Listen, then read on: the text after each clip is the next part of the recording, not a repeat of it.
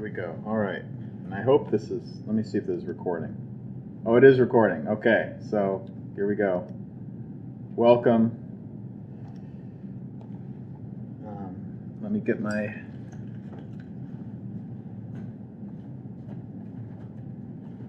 clicker here. Okay.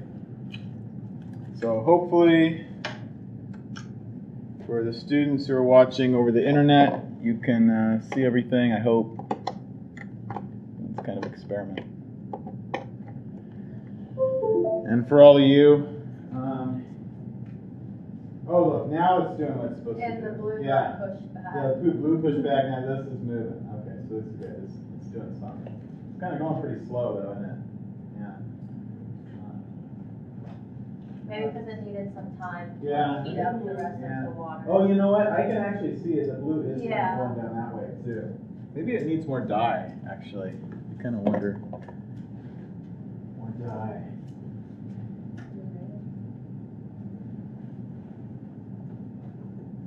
See it a little better.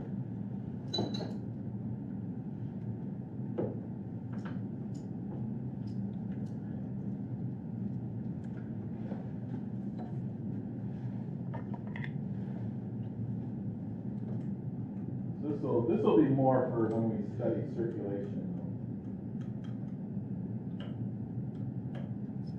Circulation in the oceans. Okay. So am I forgetting anything? Everything's good, right? Not forgetting all this, right? We should turn some lights off. But maybe I'll just. No, that doesn't look good.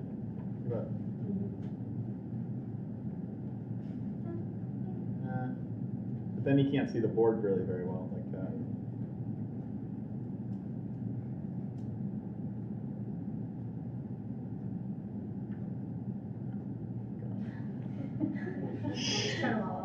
Turn them all off, but then I'm afraid this person can't see me yet. Well, I don't know. I hope it's recording the screen, but anyway, whatever. Can you all see well enough to write your stuff? No, Gilbert can't. So why don't we open a window? Yeah, open a line. Maybe that'll be enough light for you.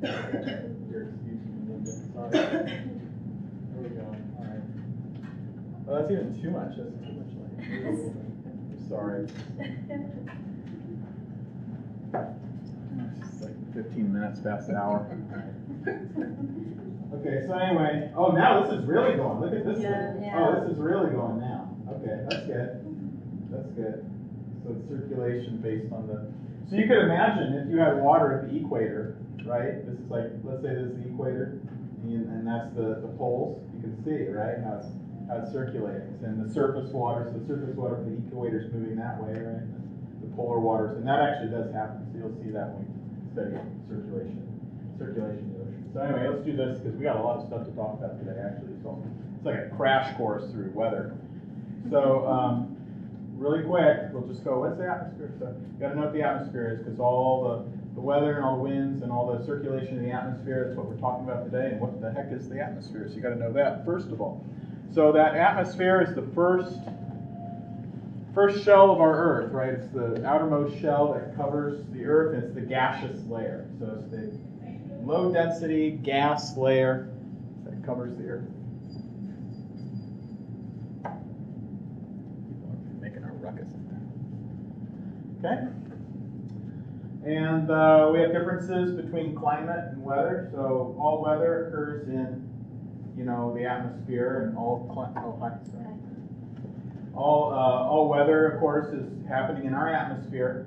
And then, but what's the difference between weather and climate? So weather is just kind of the, normal day-to-day processes that happen, right? So it's sunny, it's cloudy, it's raining today, but climate is kind of like those long-term weather patterns, right? So long-term weather patterns. So, a place might be always dry or always wet or always hot or always cold, et cetera, okay? Now this is an important one, so it's the one that answers one of your questions, okay? So what's the atmosphere made of, right? So the atmosphere is made of nitrogen and oxygen. It's almost like 99% of it. It's just those two gases. And then the third gas that's kind of pretty rare, but it's around, is argon. Whoever thinks of argon? Probably didn't even know it was in there, right? But it's actually 1% of what you're breathing in every day is argon. So, argon doesn't really matter very much. It's one of those noble gases. Remember, it's an inert gas, so it doesn't really do anything or have an effect. But I guess it's kind of fun because you can fill up balloons with argon and then they sink like lead. It's such a heavy gas. So I guess that's fun. Anyway, there you are. Oxygen, nitrogen, argon. Actually, most of it's nitrogen. Now, those are the non-variable. We call them non-variable components because they don't change. Okay. But then we have a component that changes a lot. That's very important. That's water vapor. Water vapor. Water vapor is very, very, very important. You can see that it controls so much of what happens in the atmosphere. It really, really controls so much. It's kind of one of the most, I don't know, maybe it's the most important component. And I guess oxygen is the most important component. We need that. But it makes a big difference in our weather. It's just water vapor. Okay, so water vapor can be anywhere from 0 to 4%. And so that's a variable component because it just depends on the weather. Sometimes it's really high, and that's when it feels sticky and humid and awful. And then sometimes it's really low and it feels nice outside. Walk outside, it's not feel like a sauna. It's a nice day. So right now is time. Good. I like that. So anyway, so if you go to the Atacama Desert, it's the driest place on Earth. That's in Chile. You're going to find pretty low humidity, right? Pretty low water vapor. And if you go to Costa Rica and go to one of their cloud forests or rainforests, you find quite the opposite. It's really humid, right? A lot of water vapor in there. So you can actually, now what you see here, you see how you can see the fog there? Sometimes people think of that as water vapor. It's actually not water vapor at all. Clouds are not water vapor at all. I know it's kind of a weird thing, but whenever you see clouds or fog, you're not looking at vapor. You're not looking at a gas. You're actually looking at a liquid. So all this is actually liquid water. It's just the droplets are so small they're suspended in the atmosphere. Much like if you threw wood ash up into the atmosphere, it would kind of float, right? It would float around. So it's and like smoke too. Smoke is actually made of little particulates, right? So same thing with this stuff. This is actually liquid water, you see. But I just show that because it's hard to visualize water vapor because it's invisible. So I just kind of want to make that clear that that's actually not water vapor that you're looking at. You look at a cloud or something else. Okay. So there's the atmosphere. It's made up of these. It's just this gaseous envelope surrounding Earth, and it has these kind of concentric layers to it. I'm going to talk about really quick. So there are different layers of the atmosphere. There's the troposphere, that's the bottom one, and that's really all we're going to talk about in this class. Okay, if we studied earth science, we talk about these other layers, but in this class, we're really only interested in wind and weather patterns and things that affect the ocean. So we're only going to talk about the troposphere. Okay, so troposphere is that bottommost layer of the atmosphere. There's another one called the stratosphere, the mesosphere, and the thermosphere that's above it. You don't need to worry about those. Okay. Oh, look at this thing's really going now. Oh, look at that. Oh, and then you see, look at all the blue water is all inundated there. And this is all, I don't know if they probably can't see it on the camera, but yeah, it looks pretty good. Oh, yeah. I'm happy now. Okay, it's good. So, another thing you got to know here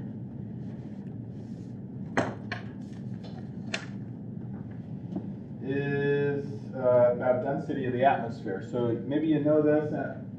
It's kind of hard here in South Texas because you don't really have any mountains. And unless you go over San Antonio, we have little hills.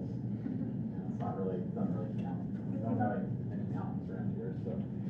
So some of you don't have, maybe some, I don't know, have many of you gone up into the mountains? So some of you have, right?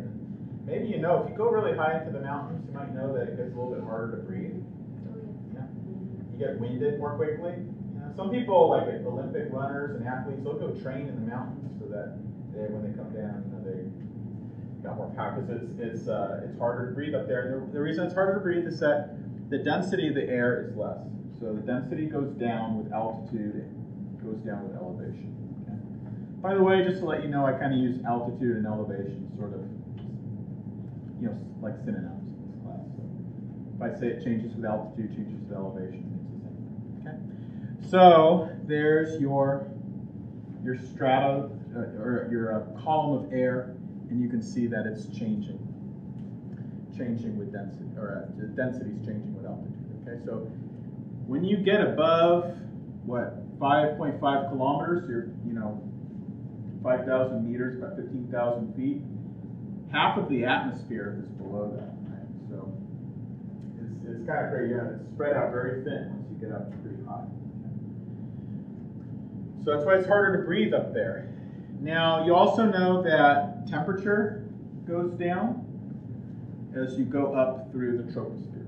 Okay, so as you go up through, and you all know that, right? When you go up into the mountains, it gets colder. Now, it might interest you to know the temperature actually raises again once you get past that point. Actually, it starts to get warmer once you get to the stratosphere. But we don't need to worry about that stuff. But the troposphere gets cold as you go up. Okay. So that's all pretty. That's all stuff that probably you've been exposed to before. And by the way, I think I need to mention here too. Maybe I don't have a slide about this. Oh gosh, no, this is it here. Okay, so this is actually showing pressure. Sorry, this is showing density, this is showing pressure. So you might know the pressure goes down as you go up into the atmosphere too. Okay? So as you go up into the atmosphere, density goes down, pressure goes down, temperature goes down. Okay, that's all you need to say for those questions that are there.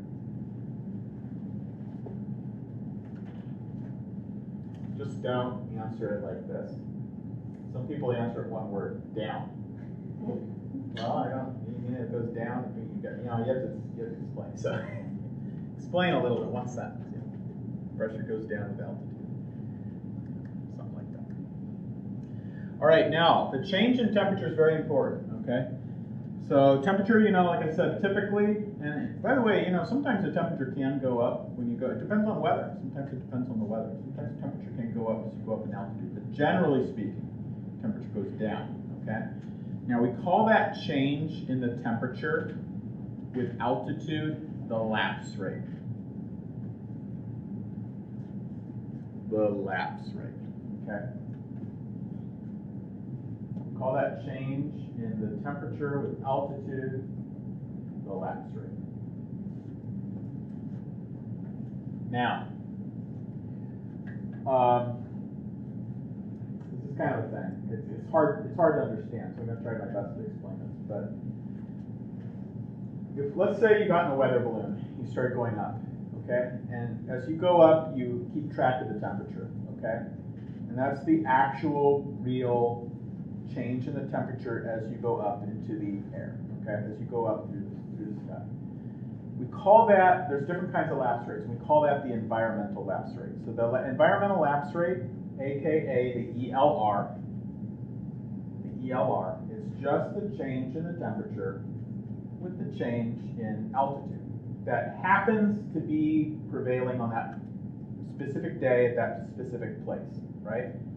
The ELR, now here's a question for you. Will the ELR, the environmental lapse rate, be the same in the North Pole as it is here? No, because it's going to be different, right? Because the North Pole is different kind of a place than here. It's going to have different kind of weather conditions. And probably the temperature does go down, but it's going to be a different change in temperature with altitude, okay? Will it be the same, will the ELR be the same in South Texas during the winter as during the summer? Everything's going to change, because it just depends, the ELR depends on whatever the place is, whatever the day is, okay? Typically, on average, if we were just going to say a global average, right? Global average, it's maybe like 6.4 degrees Celsius per 1,000 meters. Okay, 3,300 feet. So it's about 3.5 degrees Fahrenheit per 1,000 feet, if you want to think in terms of Fahrenheit and stuff. So that's just an average, right?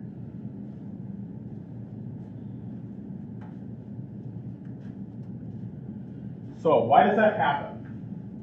Why does that happen? Why does it get colder as you go up?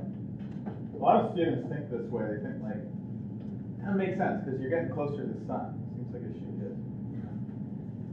get hotter. And of course, you're getting remember the sun's like 150 million kilometers away, so you're only really getting a teeny weeny bit closer to the sun. I guess you are getting closer to the sun, but not very much. Okay, the real reason has to do with this. Has anyone ever used one of these before? Clean your... So like a computer cleaner thing? Yeah. Air duster. What happens? Do you ever do those things? Is it because of the pressure? Yeah. So somebody, does anybody have no idea what I'm talking about? Does anybody here have no idea what I'm talking about? Has anyone never used one of these? Somebody, come on. Somebody must have surely not used one of these. I'll say I I've never used one of them, but I know. Yeah, they know. You never used one? No, but I know what they use. Okay, I want you to take it like this and hold it like that and just let it rip. So what's it feel like? Cold, right? And I'm sure we've all experienced that, right? You're holding an aerosol and it's getting cold. Okay. Now I used to think this used to happen all the time because it was the 80s. And I was growing up, my sister, she was a teenager in the 80s, and they had like high pressure hairspray. My sister, and then I would grab that bottle and I'd be like, it's cold. It really got really cold. And it got really cold, and I wonder why. Like, is it getting why is it cold? Is it cold? Is maybe the liquid is cold, or the stuff in there is cold? But actually, what's happening is depressurization of the air.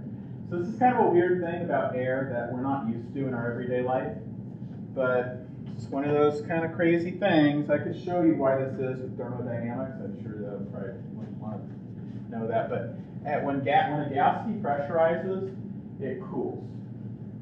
Okay, when gas depressurizes, it cools. And this is, by the way, how your air conditioner works. It's the same way. It pressurizes freon gas. It can condenses. It's all part of this. So actually, the coldness that you get is actually coming from the fact that when you depressurize a gas, it cools. Okay. So this is elevation. I don't know if you can see elevation and pressure, right? So as you go up in the atmosphere, it gets less pressure, right? So what's going to happen? As a parcel of air moves up, it's going to depressurize. And when it depressurizes, it cools.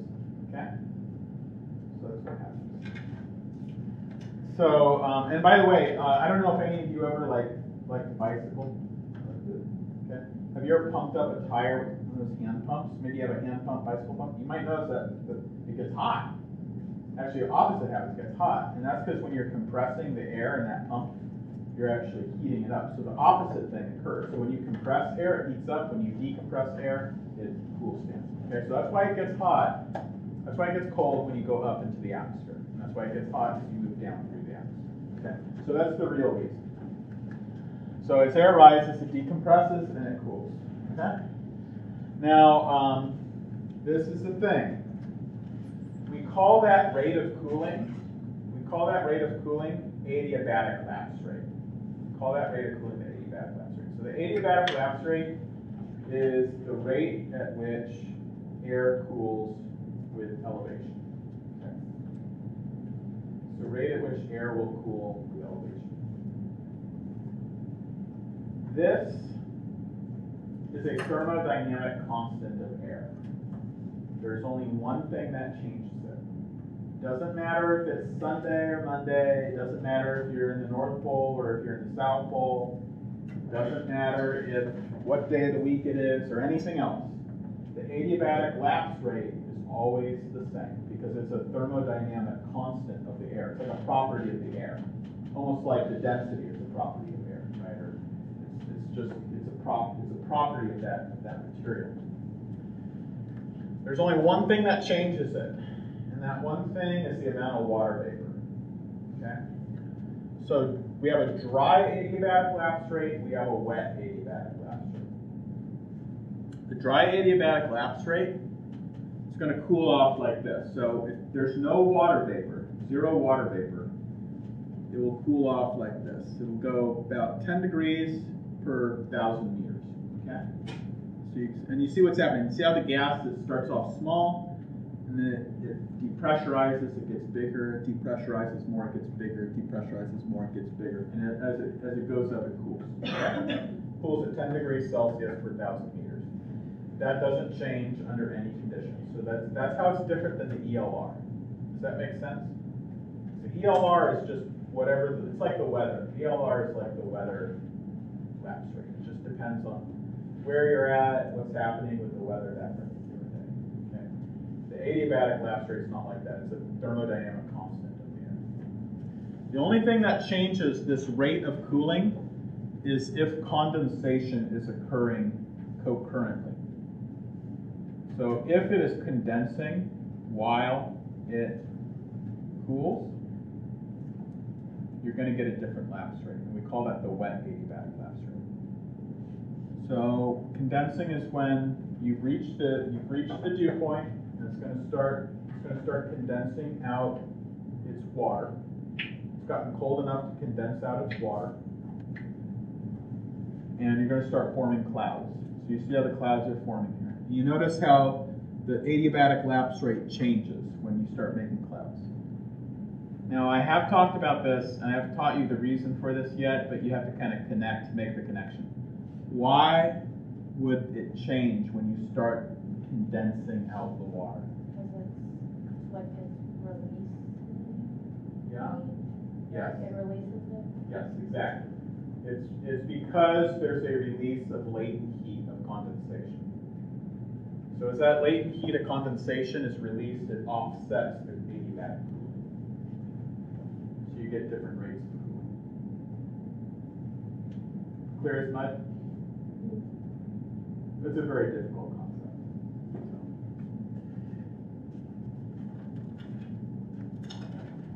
All right, so as air cools, it rises. As it cools, the water vapor begins to condense and precipitate, right? Once air hits the dew point, it will start to condense. Okay, so once air hits the dew point, it will start to condense out its water. Okay, so this is a graph showing the relationship, how much water can fit into air. Okay, how much water can fit into air?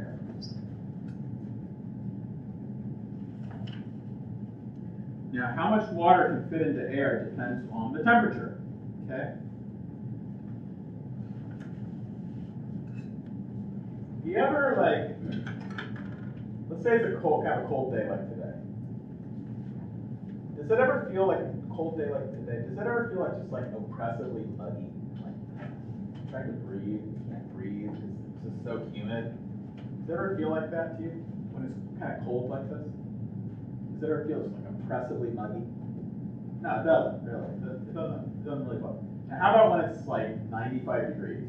Can it feel oppressively muggy and like sticky and a lot of water in the air? Okay, yeah. And the reason is because hot air holds more water than cold air. Okay? So that's why it's always more comfortable, or often more comfortable here when it's 50, 60 something degrees. Because this is showing how much water can go into air, dissolve into air, based on temperature. So here's temperature on the bottom. Here's the saturation level. Okay. So air that is 10 degrees Celsius, or probably right now it's closer, it's very close to like 20 degrees Celsius. Air can hold, looks like about 15 grams per kg of water, right? But if we jumped up the temperature, maybe it's a hot day, like it's 90 something degrees, it's about 30 degrees Celsius. You can see that it can hold almost double the amount of water, right? So that's why it feels oppressively muggy during, when it's hot out in the summer, but it doesn't feel oppressively muggy right now because it's too cool. The water can't hold that much water. So the water can't hold that much water. The air can't hold that much water. Okay. So this is what happens. The air. Let's say that air has 15 degrees per gram. 15 degrees. Gosh, I'm getting all tongue-tied. 15 grams per kg of water. Okay. And let's say that it's 40 degrees Celsius. When it cools down, it's going to hit this point, and that's the saturation point. If it cools down any more than that, that's the dew point. If it cools down any more than that, it's going to start condensing out its water. And then when it starts condensing out its water, then that's when you start forming clouds, you start forming fog, and things like that. And then all that needs to happen after that is those little fog droplets. Remember the fog, like I said, the fog and the clouds, they're like teeny weeny little droplets of water. Tiny, tiny, tiny. All that needs to happen after that is some kind of process of coalescence for those droplets to kind of combine and get heavy enough to fall out of the atmosphere. So when that water falls out of the atmosphere, that's precipitation, that's rain. Okay, so does that all kind of make sense? So today we're just sort of learning all of these processes that happen in the atmosphere, and then next time we're going to really learn about what's driving the different wind patterns and things like that, driving circulation. So right now we're just learning processes. Does this all make sense? So the dew point for 15 grams per kg would be 20, right? Right there. Yeah. What would be the dew point for 25 grams per kg of water? Like 25, 30. Would be about right here, right? So maybe it'd be better if I drew. So let's say we had a parcel of air, we had a thing of air, and it had 25 grams per kg of water. Okay, that's the dew point temperature. Read it right there. So it would be about like 29 or something, 28, something like that. It's pretty hot. Okay, what about, so imagine this. Let's say, okay, I'll ask you this. Let's say I had a parcel of air and it had 10 grams per kg of water, okay? And that parcel of air is 30 degrees Celsius. Is it going to be condensing? Is it going to condense out? No, it's not going to be condensing, right? Because it's not saturated yet. So it needs to cool. It would need to cool to what temperature? 15. Yeah, something like that, 12, 15, something like that. It would need to cool to that temperature, which is its dew point, in order to start forming dew, start forming clouds and condensation and things like that. Okay. When that starts to happen, what's going to happen with heat? Heat will start being released, right? So it's going to release its latent heat as it condenses. And that's what causes the two different types of lapse rate.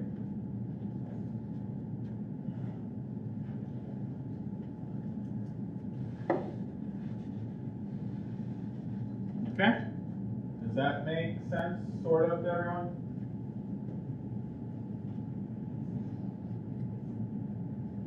A little bit? No? Okay. It's math, you know, so. Okay. Is there a reason the rate of change isn't constant? Because it goes from being pretty, relatively low to. Yeah, because it changes exponentially. That's why it gets so uncomfortable. When it gets hot, because the amount of water that can fit into the air goes up a lot. I don't know why though. I don't know why it's like that. Okay, this thing is kind of fun.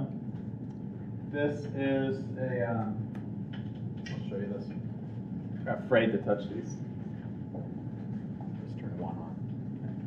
This is called a sling psychrometer, and this is what they actually use to. This is what it's not what professionals use to calculate the humidity, but you can calculate the humidity from it. So what happens is that you have two thermometers right next to each other. One of them has this little sock, right? You all see the sock, and what you do is you just get that sock wet. You kind of have to keep the other one.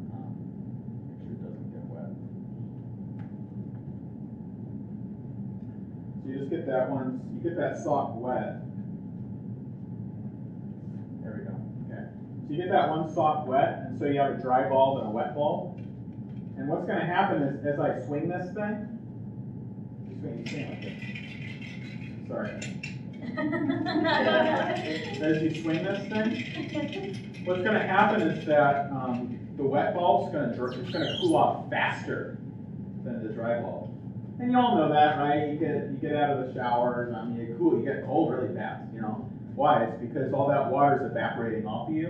And remember, latent heat. So it's taking that latent heat with you. So if this is the thing, if it is so humid in here that we're at 100% relative humidity, we're at we can't get a single molecule more of water into the atmosphere. This wet bulb, there will be no evaporation, right? Because it can't evaporate because we're at saturation limit. Okay, so it's like a really foggy day, and the air is totally saturated. This won't evaporate, and so the difference between this and this will be the same. There'll be no difference. It'll just be the same temperature. But if there's a lot of evaporation, then the difference will be huge. And so what you do is you swing this around, and swing this, and then who wants to be picked on to read a thermometer? Does anybody want to read a thermometer? Does anybody want to read two thermometers? Nobody? Okay, I need one volunteer. I don't want to swing this forever. You just have to read a thermometer. All right. You'll do it, Caitlin? Oh, no. Okay. Can somebody just kind of prove, though, that you're cooler? Okay. Can you see how there's a difference between the two temperatures now? You see how the sock is, this one with the sock is cooler, right? So 160, 170, and then I can just take this thing, and it has a little thing on here to measure, and I just have to count. Oh, there it is. So I do that, and you said 160, 170. Okay, so I just have to match it up, and then you can read the, and then it'll tell you. I mean, you obviously can't see what it is, but it'll tell you what the relative humidity is. So just kind of how you measure. I thought you might want to see that because it's just kind of fun. But I actually did this earlier, and it was about 50% humidity, which is perfect. That's what we like, 50% humidity. Okay. And by the way, when you say 50%, what does that mean, 50%? It means that you only have half the amount of water in the atmosphere that you could fit into it. So you don't have to worry too much about that. But it just means that 100% humidity doesn't feel good. We like 50%. Okay, so that's all that. I want to turn that light off again, and I'll show you more. Wait, does anybody see my clicker anymore? There it is. Okay. I want to turn off the light.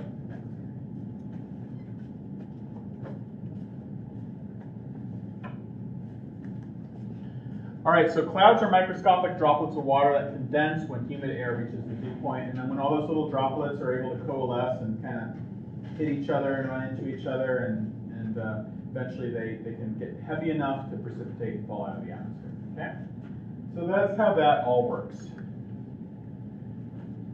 Now, another thing we should talk about, it's very important for weather and for air currents and wind, is density of air, right? So cold air sinks, hot air rises, right? Hot air rises because it's less dense. So you can see this is the density on the y-axis, vertical axis. On the x-axis is temperature. So you see it goes down with increasing temperature. Okay?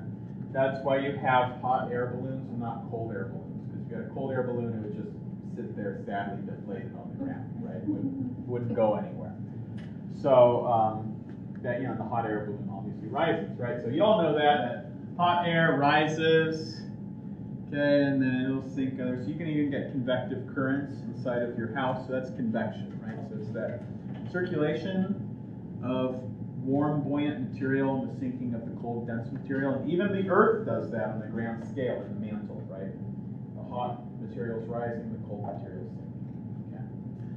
So convection happens in our atmosphere, it happens in the ocean, and happens right there, basically. That's what we did when we started the class, right? It's a little convective cell of water, cold and hot water. And so that's one of the things that one of the big processes that causes air to rise and cold air to sink and hot air to rise, right? And of course, when hot air rises, now in the atmosphere, when the hot air rises, as it rises, it will cool. And as it cools, it will condense. And as it condenses, it will cause precipitation, right? So rising air causes precipitation. Okay. Sinking air will cause things to actually get hotter and drier. So you'll see this all, we'll work out more of this stuff as we go on through the class. Okay, so convective currents in the atmosphere are created by differences in temperature, right? So differences in temperature over the surface of the Earth. So looking at this map, this is just a map of different surface temperatures, okay? So just looking at this, kind of analyzing it, what are some things you think that could affect surface temperatures? So I mean, it's just everyday stuff. What are things that are going to cause differences in surface temperatures over the Earth? So you can see like, Latitude. so where is it? Yeah, latitude, right? Latitude is one of the obvious ones. Because you go to the poles, obviously it's cold. You know, go here, it's cold. Here in South Texas, it's relatively warm, right? Here we are. So latitude's a big one, right? Why is it colder? This is it's kind of a weird, it's like kind of an obvious thing, but maybe you never thought about this, but like why is it colder in the poles? Like why is it colder in high latitudes? Less direct sunlight. Yeah, that's actually almost exactly it. It's less direct, and the key word there, direct sunlight. Because all the sunlight that you get at the poles, it's kind of, you're getting it at an angle, you know? So you'll never see the sun directly overhead in the North Pole. Like you'll never see the sun like way up in the sky. It'll always be kind of on the horizon. Okay? And by the way, same thing here. Here in South Texas, you will never see the sun right directly overhead because we are a little bit north of the Tropic of Capricorn. I can't remember where Capricorn is. I'm sorry. Which one's north? Is it Capricorn? I can never. I think it's Capricorn. But we're a little bit north of the tropic. We're not too much north. We're subtropical here, right? Because we're just about 3 degrees north of the tropics. Okay. But look at here. There's some things that are a little bit interesting. So look right here in the Andes. So you notice how right here it's red, but then right here along this belt, it's not red. It's yellow. It's kind of cooler. Why is it cooler right there? That's kind of weird. Because the water. The water? Water's a good guess. Probably has a little bit to do with the water. But look over here. That water's hot. Yeah, that water's really hot. So why is it kind of like really yellow right here? We actually mentioned this one. Oh, is it the mountains? The mountains. Right? The mountains. And same thing there in the Himalayas. You see that hunk of blue right there, right? Here, right there in the Rocky Mountains, right? Mm-hmm. See them? So there are some things. So elevation plays a big role too, right? So elevation can make differences in temperature over the surface of the Earth, latitude. Anything else? What else can change? Another thing that's here is just what the surface type is, right? So you can see there's differences between the continents and the oceans, right? And that's because. And I think we talked about that before. Like, remember we talked about like the heat capacity of water and things, and like why the water, for example, heats up more slowly than the Earth. All these things. So there's all these things that affect different aspects of the land that affect its ability to heat up. Okay, so what the surface type is that affects it too. Does the evaporation, like when the evaporation outpaces the precipitation, and vice versa, does that affect it also? Yeah, that affects surface temperatures as well of the water. And you can definitely see things like that going on here. You can see small differences. Because you can see like across the waters, notice how they're not like perfect lines, right? And those imperfections are caused by a couple of things. They're caused by where precipitation and condensation, differences in precipitation evaporation rates, because remember that changes that can move heat around the surface here. Also caused by currents. So you'll notice that there's a little blip of cooler water right here. That's the Humboldt current. We'll learn about that next week. There's blips of cooler water along here along the Pacific coast. That's the California current. We'll talk about that next week as well. So things like that. Also, look at this. Look how hot. You ever notice how hot the water is? Gets up here around even Scandinavia. Isn't that kind of crazy when you think about it? Look at how hot that water is around Scandinavia. You'd probably think going into that water, it would be ice cold. Wouldn't you think? You're in Finland, or not Finland, but Norway or Sweden or something, you get into the water, you think the ice cold, but it's actually about the same temperature as the water off the coast of California. Isn't that nuts? And is that because of currents? It's because of currents. We'll learn exactly why that is next time. We'll learn exactly. Actually, it's called the Gulf Stream current. And if it wasn't for the Gulf Stream current, Europe wouldn't really be a place you'd want to live in. It'd be like Siberia, you know. So it's pretty crazy. We'll learn all about that. Okay. So what causes differences in temperature of the surface? You know, different locations receive different levels of solar radiation. They absorb it differently, and we just talked about all that stuff, right? So there's all sorts of things that affect how much solar radiation you're receiving and how it's distributed. Okay. We're going to talk about really a little bit of it. Now, there are different ways to transfer heat, but the way that the sun transfers heat to Earth is radiation. Okay. So I know that sounds like, usually when you think of radiation, you think of like X-rays, and you think of it like a bad thing, like radioactive radiation. But radiation is actually any light shining on you is radiation. Okay. So the sun is radiating out its light, and it actually radiates all sorts of light. So this is actually a graph showing the strength of the different wavelengths of sunlight. And you can see that we happen to see the band of light that is most prominent coming from the sun. And that makes sense, because if we saw things in this wavelength, if we saw things in ultraviolet, everything would look dimmer. Because you know what I mean? Everything would look dimmer because we'd only be seeing this light right here. So there's a reason that we see the colors that we see. Okay? The reason we see the colors that we see is because that's the brightest, right? Most of the radiation coming from the sun is the kind of radiation we can see. But there's a lot of radiation we can't see. There's so much light in the world we can't see. So much light we can't see. And so we only see, a part of that light. But look at that. So the sun gives off all sorts of things: microwaves, TV rays, shortwave, radio, gives off radio waves. Did you know the sun emits radio waves? Isn't that weird? Infrared, ultraviolet, X-rays, gamma rays, everything. All right, so some of the other processes that come into effect about how the Earth's surface is heated up. Another important thing is something called albedo. Albedo. So albedo is how much sunlight is reflected back into the atmosphere. How much sunlight is reflected back into the atmosphere.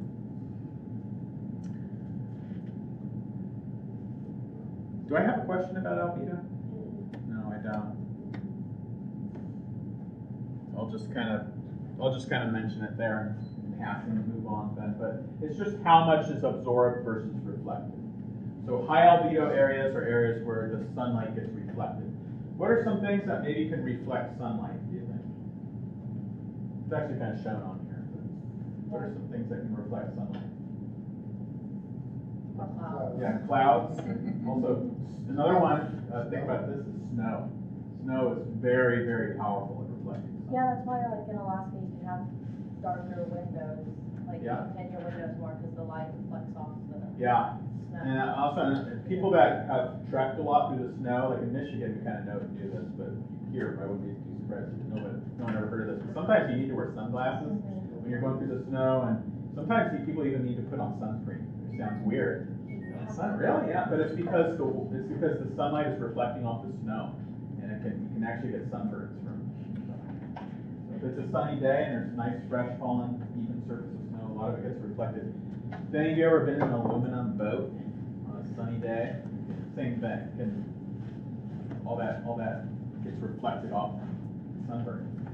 Okay, so I've showed you this slide before, but just how land absorbs heat at different rates than water. So I've already explained that. There's different types of albedo, different places. So you can see that water absorbs a lot of the heat, but different places reflect a lot of it. You can see in the poles, a lot of things are reflected off. Why is a lot of it? Why do we have a high albedo in the poles? Here is the snow and the ice, right? Same thing in Siberia and Canada, and right, it's snow and ice.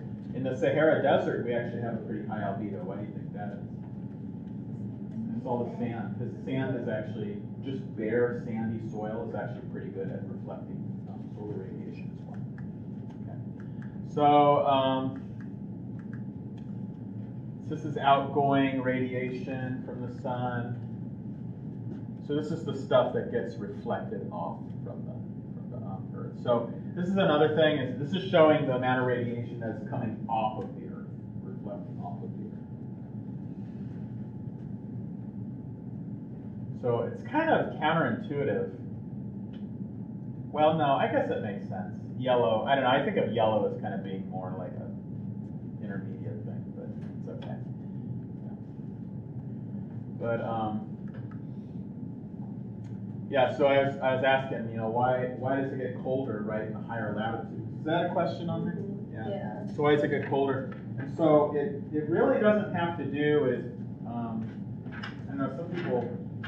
I actually don't know what most people think about it, but it does have to do exactly what Caroline said. That it has to do with you're not getting sunlight as directly. So you can see that when the sun is right overhead at a certain point, see that? See how the rays of sunlight are hitting directly 90 degrees overhead? That's the most direct kind of sunlight, and that's where you're absorbing a lot of solar radiation. But when you go up here to the poles, you see how that same beam of light is spread over a larger area. Can you all see that?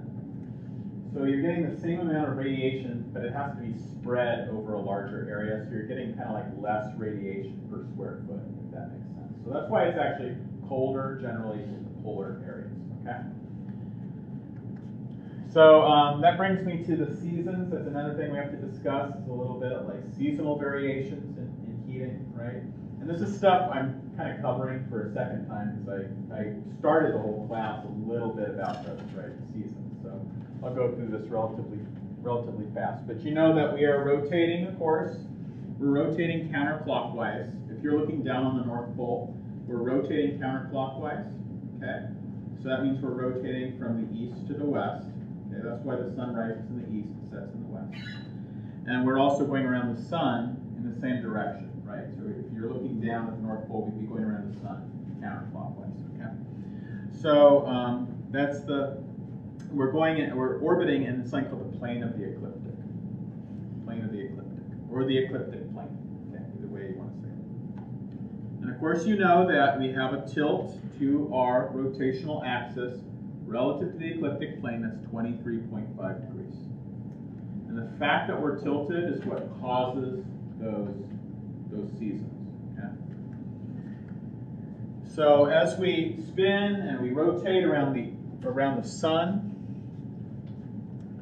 we're going to be receiving differing levels of direct sunlight during the course of the year. So right now, we're heading closer and closer to the winter solstice, right? Heading closer and closer. Winter solstice is right around Christmas, about December 23rd.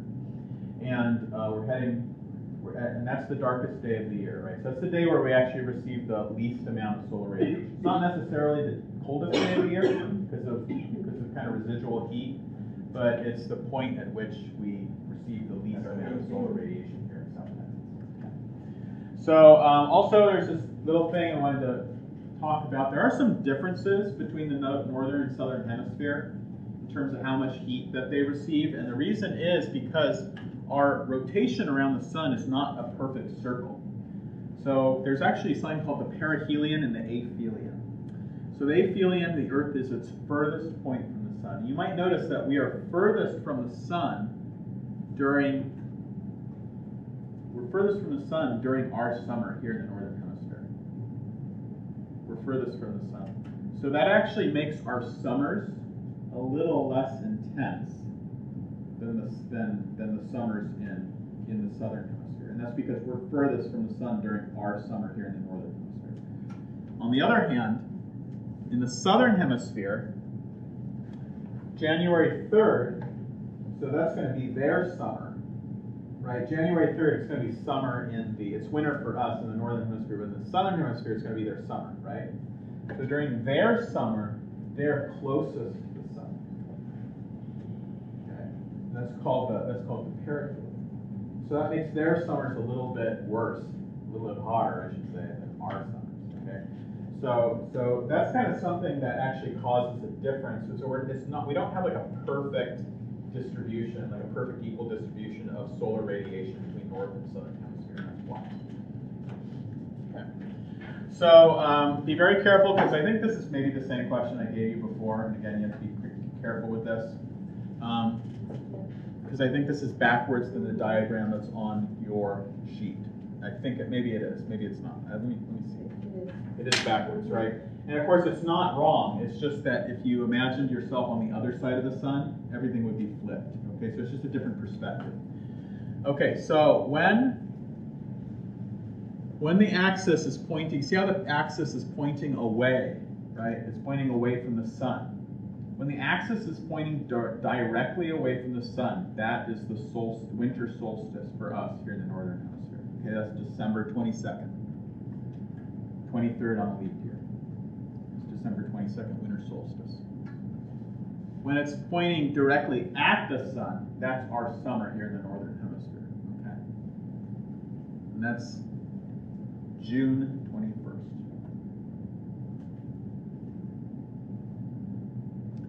Now, when the axis is pointed kind of perpendicular, so this is like the tilt of the axis, and the sun's rays are coming in at a 90-degree angle to that tilt, then those are one of the equinoxes.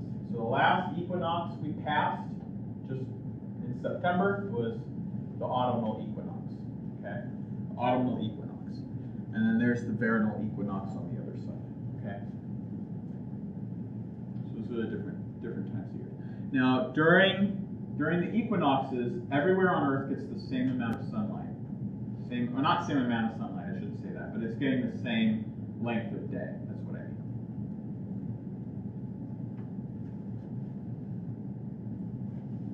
And during these points, this is a very important point here. I probably should have asked a question about this. I neglected to do this, but on the equinoxes, the sun is directly overhead. Let me show you this. The sun is directly overhead the equator. So this would be like an equinox day. The sun is directly overhead the equator. You did ask. Right? I did? Yeah, Okay. 24. Okay, so it's directly overhead on the equator during the equinoxes. But during the solstices, it's directly overhead the tropics.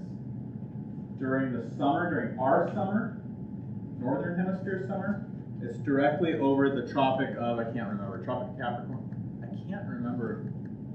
Capricorn is in.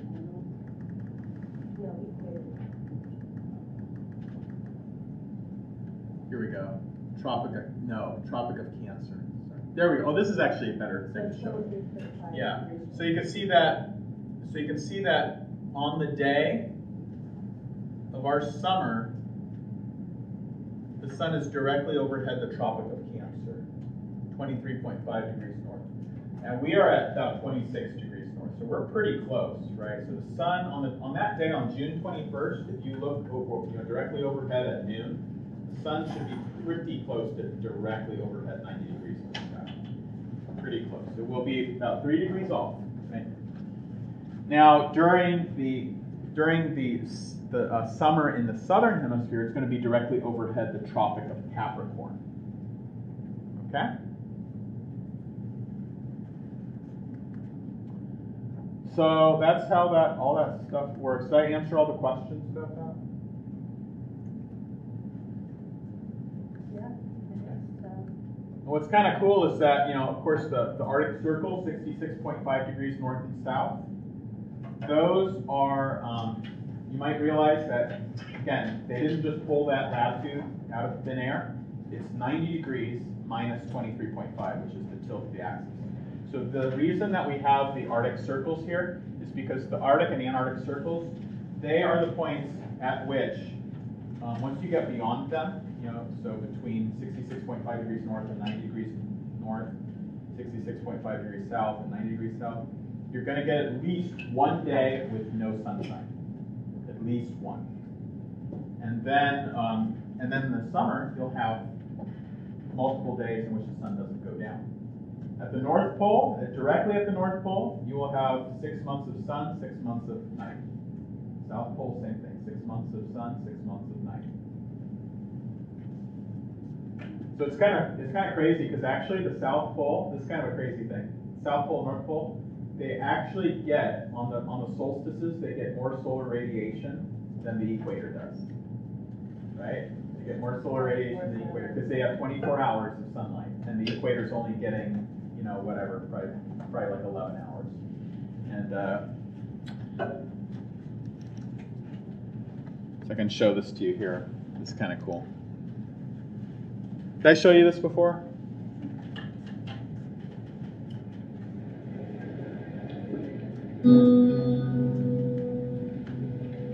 So 77 degrees north, right? So this is within the polar circle, the Arctic Circle.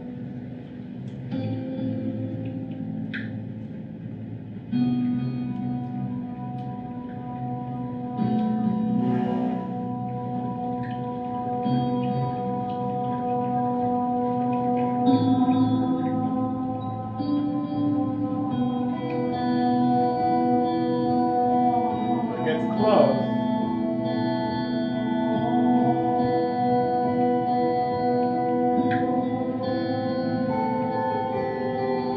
It doesn't actually go down. And this is pretty close. This is April 25th. So this is pretty close to the vernal equinox. So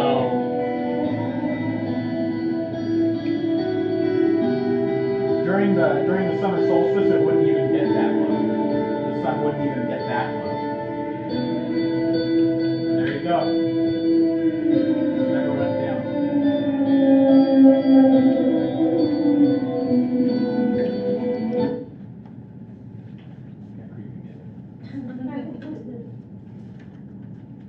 All right, so did we get everything? We got everything that's on the sheet then? Okay, and then also, so after that, so I know this is kind of like a mind dump of all these different some pretty complicated processes that are controlling weather, but those are all the processes, and then we're going to kind of put everything together on Tuesday to show how it controls the global circulation of the atmosphere. It's kind of heavy, this stuff. See, it's heavy, and then it's only going to get worse when you get to ocean currents. Ocean currents are warning you. Put your thinking caps on. It's pretty heavy. So, pardon me. Anyway, have a good weekend, and I will see you Tuesday. And you can leave your things, and I will pick them up and rate them. I'm going to turn off this recording. I hope it worked.